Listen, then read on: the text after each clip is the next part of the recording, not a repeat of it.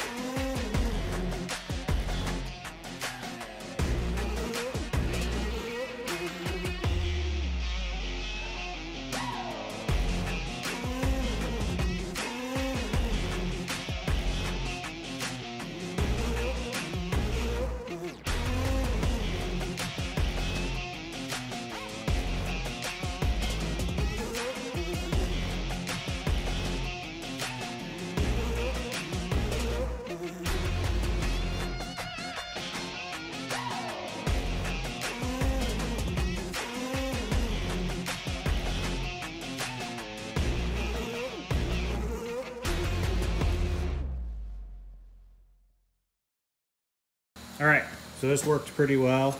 So these are gonna be the end caps for the tubing. So I don't just have open ends. And then these are going to be the hooks that I weld together and hang the chain on to actually hang the pit. So that's plan A. If that doesn't work, then I have a plan B, but hopefully this works.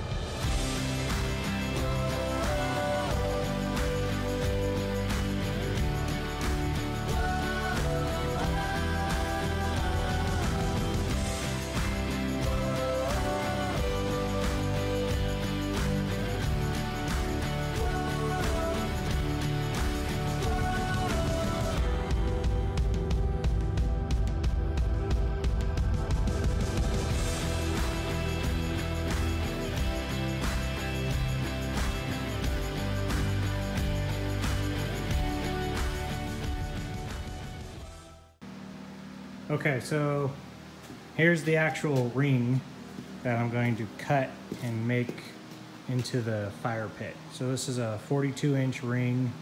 You can see here it's kind of sitting inside the base right now. I'm using some magnetic tape that I got from Eastwood.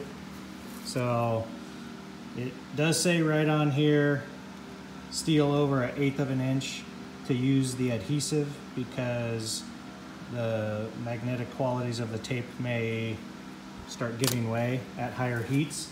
I'm going to give it a shot here. Rolling this over as I was putting this on, rolling the ring or pipe over the top of it actually makes it stay in position pretty good. So hopefully with a light touch, I can use it as a guide for the plasma cutter and work my way through it.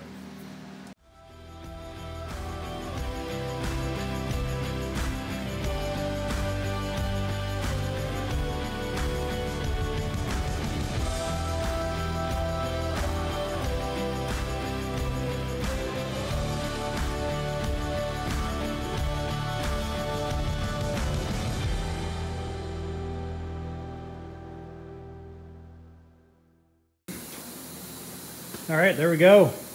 This stuff actually held on pretty well.